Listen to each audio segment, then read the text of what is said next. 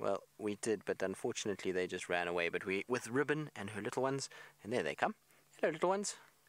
So aren't they cute? Look how big they've gotten. They're even getting little spots on their back now. So big already.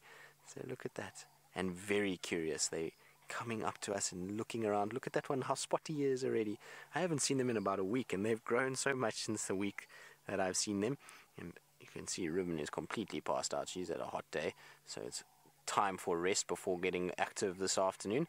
But the little ones are very curious. Look at how they keep looking and sniffing. Now, the one on the left that's a little bit darker is more curious than the other one. So there you can see it's coming and sniffing around. Look at them. Are they not cute?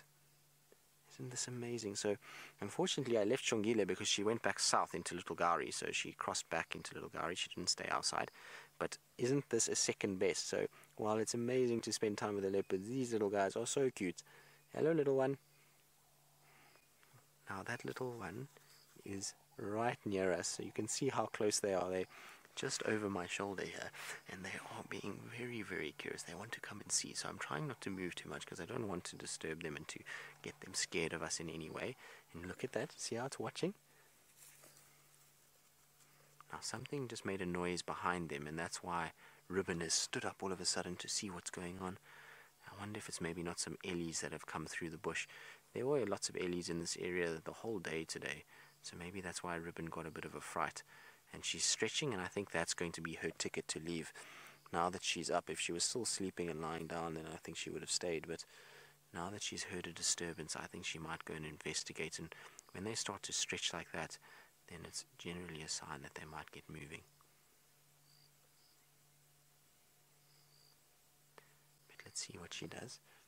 Hello, little ones. Well, the games are still going on, so lots of biting happening when you're this age. They tend to bite one another.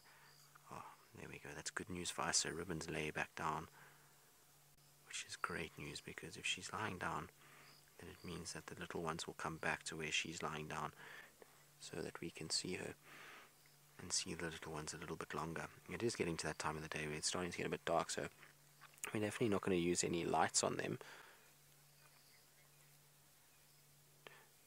So Kaitek, you're wondering if these little ones would be on meat yet, if they were eating meat. Well, they'll be chewing on little bits of it, so there's no carcasses being brought back just yet. But I did see the other day that they had a little bit of a bone, so maybe there was something small that Ribbon brought back, but mostly what they're going to be feeding on at this age is milk. It takes them about sort of 6 to 8 months to wean themselves completely, and then they're on to solids and meat, and she'll bring bits of carcasses back. So she'll bring a leg of something, or if she can, a whole impala. I've seen them carrying impalas all the way back to the den, and then the little ones feed off it. But at the moment, still predominantly milk more than anything else. And it's amazing how alert she is. She knows at this time of the day that it's the time when things start to move around, and so the wind is rustling and she's getting very nervous. Now it looks like she's got a bit of a black eye there. She's turned her head the wrong way, but underneath her left eye is a black mark, and I can't see what it is exactly. It's very dark at the moment, so what we'll probably do is put our little IR lights on just now. But you can see she's watching, and the little ones are right here. They've come closer again. There we go. That's much better. Now we can see them without having to worry about lights.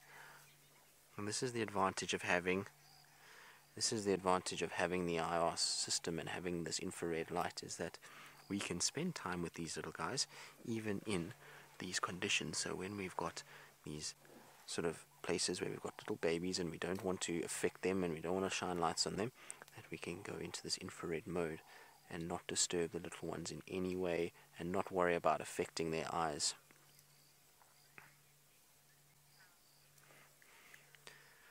Natural, you're asking if these cubs make whooping sounds yet.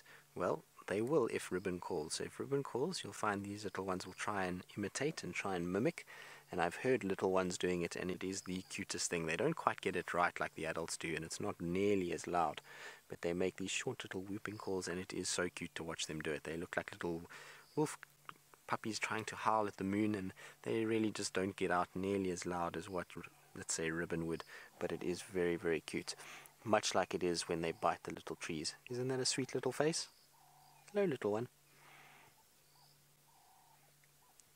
I absolutely love spending time with these little ones. They've become so bold in the last few weeks, and it's just so nice to have these hyenas back and to have a den with little babies. It really just can change one's afternoon, and we've been spoilt this afternoon. I was saying to Craig that, we've seen so many different species. We've had kudus and zebras and impalas and elephants, and then we got shongile, and now a little hyena cub set as well. And like I was saying with Shongile earlier, that she did cross out. I did mention it earlier, but she has crossed south into Little Gari, for those of you who missed it. So unfortunately we couldn't stay with her any further. She went back into Little Gari, but maybe that's where Hosana is. I haven't seen any signs of him this side, so I would imagine that's where he is, and that's why she went there and why I didn't stay with her. I would have loved to have spent more time with her, but this is a close second. So Cedar Point, you're wondering when these little hooligans that are biting away on the stick are going to be joining the rest of the clan. Well, it's still a while. They'll only be really moving with the clan at about a year old, and that's given if they are actually females, then they'll really kind of join in with the clan movements. But if they're a male, then generally they move around on their own. They don't spend too much time with the clan. They're very low ranking then, and they kind of get shunned quite a bit, so the males tend to be on the fringes, and only if there's a large carcass will you find the males joining in, but otherwise they tend to move around quite a lot on their own. So between sort of 8 months and a year is when they're going to start venturing out for the first time, and well after a year is when they're then completely on their own and moving. But that poor stick is getting absolute abuse from these two little ones. I reckon if they keep going at it like this, in a week's time there's going to be no more tree that's there. That's a little black monkey orange that's being bitten to pieces. And aren't they sweet? And like I say, it's amazing that we can actually spend time with them like this. We have no lights on whatsoever. It's so dark now, but we don't have to worry because we're not attracting any attention. The lights are off, so nothing's going to see the lights and come and investigate.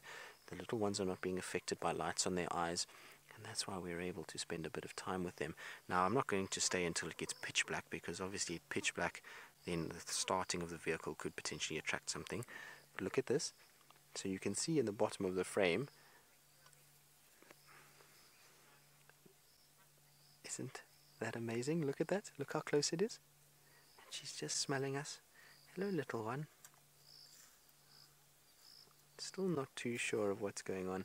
And back to Mom, and I think Ribbon's going to get up and go, and so with her son of stretching and moving around, I think that's our cue also to probably leave these little ones and let them go into the den and not attract too much attention at night. Ultimately, we don't want to disturb this den that she moves them. It's been such a treat having them. So I think let's carry on and see what else we can find.